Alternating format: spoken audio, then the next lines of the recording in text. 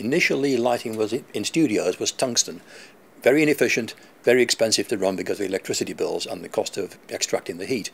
Moving into fluorescent lighting in the 80s and 90s helped a little because the lights are around 4 or 5 times more efficient. But we're now moving into an era of LED lighting, which is around 10 times as efficient as tungsten. So we don't have to get rid of so much heat, and the electricity bills are a lot cheaper. The only problem is the colour rendering, because LEDs don't produce such good colour rendering as tungsten does. And here's the reason why.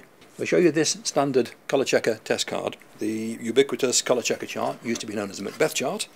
I'm now going to light it with a cheap LED panel from China. I can say that because there isn't a manufacturer's name on it.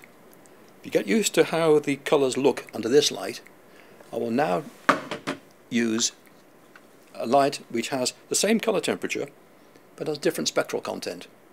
It's more expensive because there are different colours involved. The problem is, how do we characterise this wild difference in order to tell the manufacturers how good or bad their light sources are? This lighting problem isn't really about the science or the hardware, it's about money. The less you spend on the lighting, the more you're likely to spend on trying to put it right later.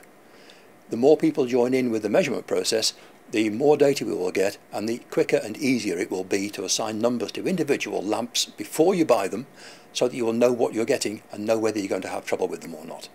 Any EBU member ought to be able to do that.